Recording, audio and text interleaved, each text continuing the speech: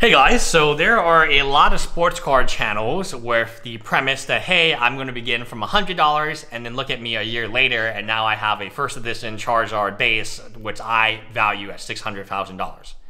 Plus I have all these other inventory. Now in Magic the Gathering, there's not that many channels that do that and do trades, like I mentioned when I went to the Dallas convention, and even the Collector Con, which used to be a Pokemon Con.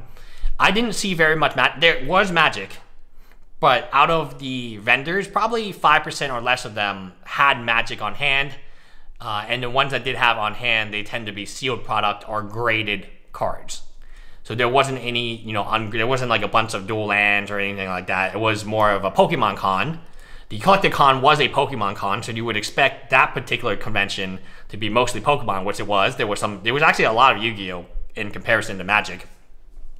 In the Dow Sports Con, you would expect it to be mostly sports, which it is, but a lot of vendors, I would say 20% of vendors carry some type of Pokemon now. Now, in the Sports Con, about 90 to 95% of the Collector Con carried some Pokemon, maybe a Game Boy game. I mean, Pokemon, if you think about it, it's just more than cards, right? You can get like a sweater. I saw a Pokemon sweater with the Pikachu and the Squirtle and stuff on it, and that sold for like $300. I was like, wow, is this like a kind of a Christmas sweater, a very bulky sweater that you wouldn't ever see in Texas? But hey, it looked really good. It looked vintage, and it's like the old school vintage, right? So making money from Magic the Gathering, is it possible for someone to flip cards and flip and make money? I think so. So in the sports card realm, you have these kids, and I really do call them kids. They're very young people. And they take a very small amount of money and they transfer it and they trade it, and they trade one card for another card, and the card goes up in price and the card goes up in price. Now it helps that in the sports market, a card can go up in price 10 times overnight, depending on how that player has done, or if that player has accomplished something kind of unique. Or in Kobe Bryant's instant, rest in peace Kobe, he passes away. Obviously, his autograph is going to be more expensive than ever before. So an autographed jersey, autographed card, an autographed hat, it doesn't really matter. Kobe is he's considered one of the greats. I consider him one of the greats. He actually grew up pretty close to where I went to high school. And his high school still sells Kobe jerseys. It's really interesting. We went there for a tennis match, and it was a really, really nice high school. I want to call it Malvern Prep, but I don't think that's correct. It was a really nice high school, and they still sell his jersey in the shop. And it makes the high school a ton of money, by the way. So when you talk about Magic, we had this idea of booster pack to Black Lotus, or booster pack to Power 9. And this is a concept that many of you probably have not heard of because it's not been played out this way anymore. You buy a single standard booster pack, you pay $4 or whatever the standard booster pack is.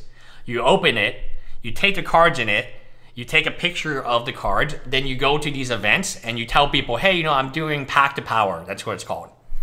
And then you trade cards, and then they, trade and trade and trade, and then eventually you trade your collection, whatever you've been able to accumulate, into a Power 9. And you could do pack to Black Lotus. So you'd be trading, trading. It's the when I grew up, there was a very famous story about a guy who trades a plate paperclip for like a home. That's the same idea.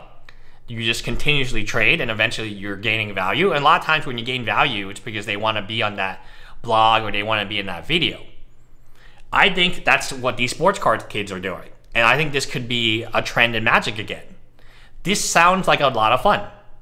I did Pack to Power in my channel, my old channel, and I don't know if I did on this channel, but it's a lot of fun. You get to meet a lot of people trading, and it goes back to roots. It's not difficult if you have a bunch of underground seas to trade it into a Black Lotus. It is difficult if you just open a random pack and then you have to rely on basically people's kindness to help you gain more and more value. And I might do something similar. I bought this binder. Well, I guess I took the Pokemon cards out of this binder. I didn't really buy it. And then I might do a pack to power soon. And you might follow me on the journey, and it would be a lot of fun. So I bought I actually have two of these binders. I cleared out the Pokemon cards, and I am really thinking about doing that as a pack to power, because that's old school MTG finance. That is the definition of MTG finance. And every decision you make is important because you can't kind of go back. If you go backwards, if you put your money in a Tamagotchi at 200 and then it goes down to 20, the pack to power is not going to work because it was very painful for you to go from 20 to 200. And I think this is MTG financing great. And I think this is exactly what these sports kids are doing. I saw the Sasha T. He's been making YouTube videos for a year and a half. He took like $100. Now he has first edition base Charizard, PSA 10, and he has probably, I would guess, $2 million, $3 million in inventory. That's what he did. Could you do that in Magic? Yeah. Would it be fun to make videos about it and follow it? Yes. So what I'm banking on is that the culture of Magic will resemble, and MTG Finance should be the same as these vloggers. Like you can vlog or put in the search engine Dallas Card Show. You will find a bunch of vloggers or find a bunch of people doing this pack to power type of exercise, right? They're trading cards for money. They take the money to buy cards and invest in cards. They take that investment and then shift it into more cards and so on. It's very fascinating. And that is MTG Finance. That is truly MTG Finance. Anyway, bye guys.